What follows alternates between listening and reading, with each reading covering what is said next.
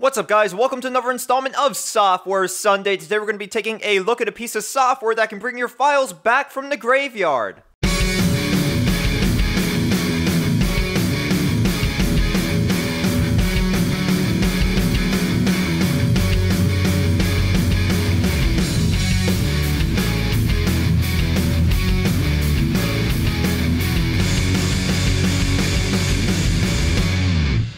Recuva is a free piece of software that is advertised to recover a wide variety of file types. Now, why am I stressing advertised? Well, I did some testing before this video and some testing during this video as well, and it turns out it doesn't really do that great of a job of getting documents back or MP3s back. And when I say documents, I mean PDFs, Word documents, or text files. Now, just a really great job of recovering big video files and a lot of pictures, but documents and MP3s just came back all jumbled up, and I could not get them to open up in any sort of PDF or document reader or any sort of media player when it came to the MP3. So if you're trying to recover stuff like that, you might have to look elsewhere. Of course, it might also just be with the equipment I am using. I tested it out on my laptop and my desktop with a variety of storage devices, including external hard drives and flash drives, and those documents and MP3s just didn't come back. And as I just said, this can recover files from a variety of storage devices, such as external hard drives, flash drives, SD cards, internal hard drives, solid state drive, etc., etc. Unfortunately, this piece of software is only advertised to work with Windows 10, 8, 7, Vista, and XP, so you macOS and Linux users have been left out in the cold for this episode. Now, you might be able to get Recuva up and running on macOS or Linux using something like Wine. I haven't tried it. If anyone's tried it and has been successful with that, please go ahead and let us know in the comment section, because I am curious, everyone else is curious, and I might have to try that out after this episode and make a comment myself, because I do have Ubuntu along with Windows 10 up and running on this laptop, so it'll be pretty interesting to see if I can get Recuva up and working on my Linux installation. So let me present to you just a few scenarios where this really comes in handy. So let's say you're borrowing a flash drive from someone. That flash drive has a couple baby pictures on it. You transfer all of your files over, and then afterwards you format the flash drive because you forgot there were baby pictures on it. And, you know, if you hand the flash drive back without the baby pictures on them, you're absolutely screwed. So what do you do at that point? Well, you take your flash drive, you plug it into your laptop, you open up Recuva, and you get those baby pictures back. And I'll throw one more at you. Let's say your hard drive's having some sort of issues, you can't get into your operating system, and you know, you have a couple important files on said hard drive. You can take your hard drive out, plug it into another computer with Recuva on it, and you can open up Recuva, get some files. So today I'm going to show you where to get Recuva. I'm going to walk you through the installation process, and then I'm actually going to use it to recover a couple files. So let's go ahead and move over to the screencast. Let's get our hands on Recuva. So at this point, you can go ahead and pop open your internet browser. In my case, I am using Chrome, so just going to open up Chrome. It should go right to Google, and in Google, go ahead and type in Recuva. The Recuva page on the Preform website should be the first search result to pop up, and of course I'm going to include this link in the description if you just want to use that to make your life a lot easier. But go ahead and click on the link. And they give you a little bit more information down here. Most of it I have already touched on. If you want to read it, you can, but I'm not going to bother with that right now. So we're going to scroll back up, click on free download. It's going to take you to the bottom of the page. Click on free download again. Of course, I also have a professional version. It does a little bit more than the free version does, but for most cases and most uses, I find that the free version is perfectly adequate. So click on that free download link, and you can choose either the File Hippo mirror or the Preform mirror. I prefer to download it directly from the Preform mirror, so that's what I usually do. Go ahead and click on that. We're going to go ahead and start the download, and as you can see, the setup has gone to my downloads directory. And I just had one of those realizations where I believe I've been pronouncing the company name and the software name wrong this whole time. I started out calling the company Preform, and I think it's pronounced Puriform or something like that. It's P-I-R-I-F-O-R-M, and then I realized that I've been saying Recuva instead of Recuva. I threw an extra R in there for some reason, so I know I'm going to get a whole bunch of stuff about that, and yeah, sorry guys, I'm not going to go back and fix it. It's just not really one of those things that's worth it. I'm going to go ahead and start the installation now. As you can see, I migrated over from my desktop to my laptop because my desktop already has Recuva set up on it, because I do use it on my desktop, and this laptop does not. So we're going to go ahead and install Recuva to my laptop. I have the setup file right here. Let's go ahead and run it and see what happens. Yes, we want to install it. Alright, so setup will guide you through the installation. Yeah, next, English, that looks good. Start menu shortcuts, yeah. No, not that one. Nope. Of course, this is also their software, but not really wanting that right now. And we're just, looks like it is installing now. Alright, that was weird. I'm not sure why it brought up that dialog window, but as you can see, Recuva is up and running now. That was a very easy, very painless installation process. Now that Recuva is installed, let's go ahead and see what it can do. As you can see, I have 2 flash drives in my hands right now. This one has 4 images on it, and this one has a gigantic video file on it. And guess what we're going to do? We're going to wipe them both and try to recover the files. Of course, I'm also going to do a demonstration with the hard drive on this machine. But first, let's try to recover data from these 2 flash drives. So I'm going to go ahead and plug both of them in. I don't know how many times I've said I'm going to go ahead, but I'm probably just going to keep on saying it. I hope you guys haven't been annoyed by that too much. But as you can see, I have 4 images on that Skullcraft flash drive, and there's a gigantic video file on the SanDisk flash drive. Well, I'm going to delete that video file. Goodbye. And I'm going to get rid of all these images. Oh no, I deleted all my files. What do I do now? Well, what we're going to do is going to Recuva. So I'm going to go ahead and open it up. Pop that open. Yes. And it's going to bring up a little wizard. It's going to go ahead and walk you through the setup process for the instance of Recuva. So we're going to hit next. I want to recover video files. I'm going to recover the video files first. And then on a specific location, it's going to be on our flash drive. Pop that open. Go to the flash drive. I think this one is removable disk D. Yes, it is, because it is a 30 gigabyte flash drive. The other one is a 8 gigabyte flash drive. Okay, that's all good. Next.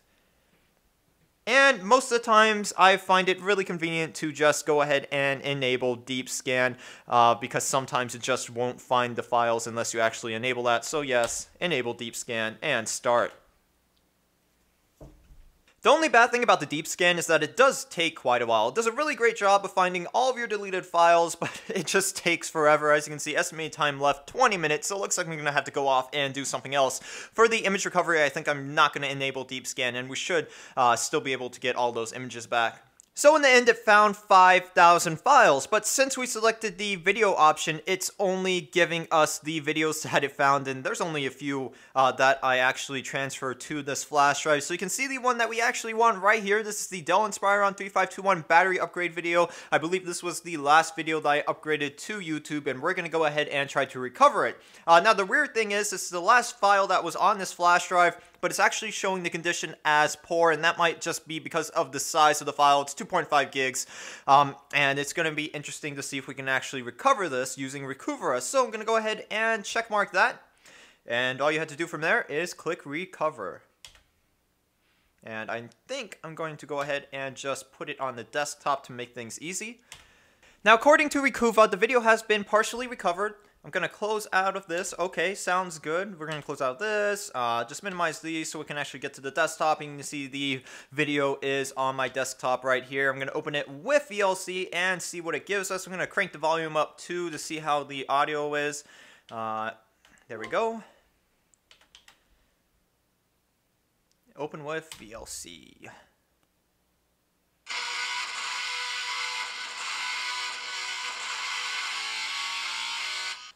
Wasn't held, in place in that box, so that's kind of a laptop carrying case, because if it doesn't, it's a bit easier to type, so that is nice.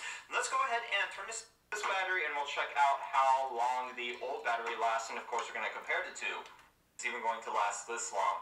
I've been jumping through the video to check things out, and there is some distortion here and there, but for the most part it looks okay. It is a bit jumpy, and I just think that's because of the laptop that I'm using. This is 60 FPS video at 1080p, so a little bit too much for this laptop. I'm going to move the file over to my flash drive again and try to play it back on my desktop and see how it looks over there.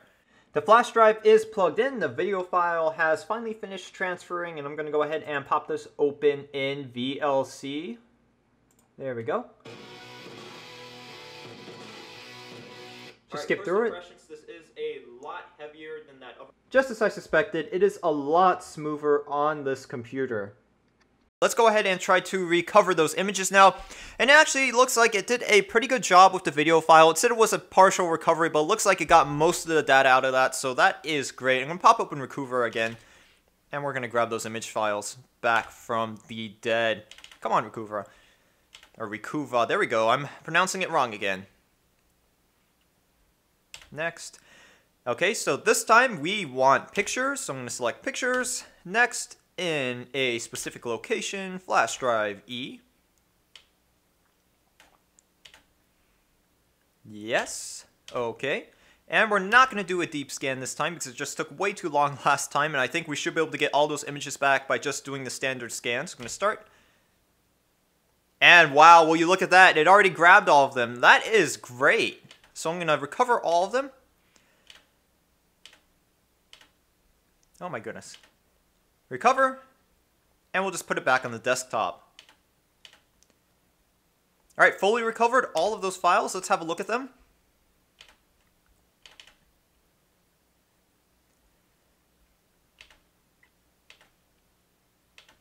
Beautiful. It did a great job. For this demonstration, I'm going to work with some smaller files, again, just to speed things up. This video is becoming lengthy, so I want to cut it down as much as I can. We already know that this can recover the big stuff, so I'm just going to show you that it can indeed recover files from a hard drive, in this case, a solid-state drive, and I have a traditional hard drive right here that we will test as well. So I'm going to toss this in. You guys know the drill already.